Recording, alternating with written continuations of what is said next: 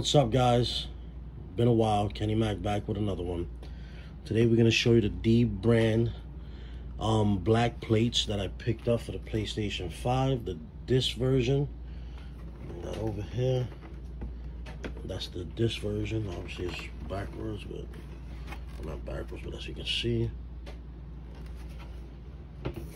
I'll definitely put in the description the website where I got it from. But again, it's dbrand black plates. See that? It's basically decking out my decking out the PlayStation.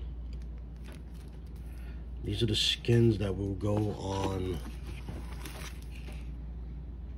the actual like black part of the PlayStation. I guess these are some microfiber cloths. Packaging. First of all, let me say something about this packaging. You notice there's symbols like 0 to X, or the circle to X, the square, triangle, sort of like represents like the PlayStation symbols that you'll find on the actual white plates or even on the controller, but with their own, I guess, you know, design within them so that they don't get sued. But even on their website, they be saying, "Hey, sue me, PlayStation, go ahead." Quality, the packaging alone, it's amazing. I believe I paid like $65 for these, $65. And they even have, it's their square, circle, all the same thing that PlayStation has, but with their logos. So that's the disc drive one.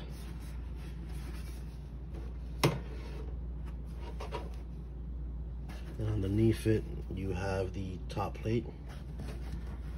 Now, what they didn't do with this, which I'm sure is because of copyrights, is that they didn't include the PlayStation symbol that's on the white ones.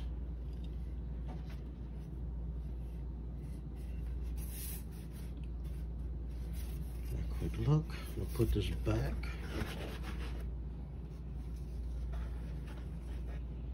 And we'll be right back while we install the plates. All right, guys, we're gonna start with the installation. Now the instructions say foam piece goes in the middle. Place your PlayStation on the foam piece. Try to center it as best as you can. And we'll start with taking this off. So simply, you have it like this. The disc drive is on the bottom. Same thing goes for the digital. You just won't have the disc drive. You lift a little bit here. I learned the hard way because the first time I opened this up to clean it, kind of scratched it with the pegs, but it is what it is. No damage done to it. Lift up both corners, and you just slightly push to the left. Comes right off. Feels little scratches. That's nothing. No damage done to it. And we'll go straight for the top piece.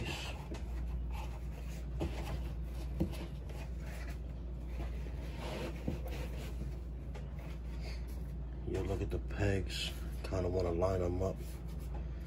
So you know this is probably going to go this way. You have these two clips. These clips are going to line up right there. That's what's going to secure it. So you know that's where you would put it. So it would go like that. Kind of feel for it. You know, you have it. You push down both corners, this corner, and until you hear that click. Flip around. This drive should be facing away from you.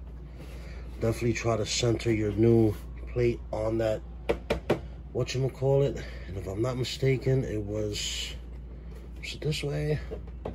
No, I think it was this way. Wait a second.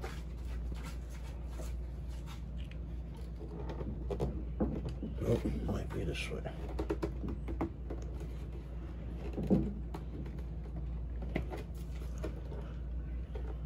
Get me always get confused. Be right back. I just have to reposition, but I got it from here. Lift here.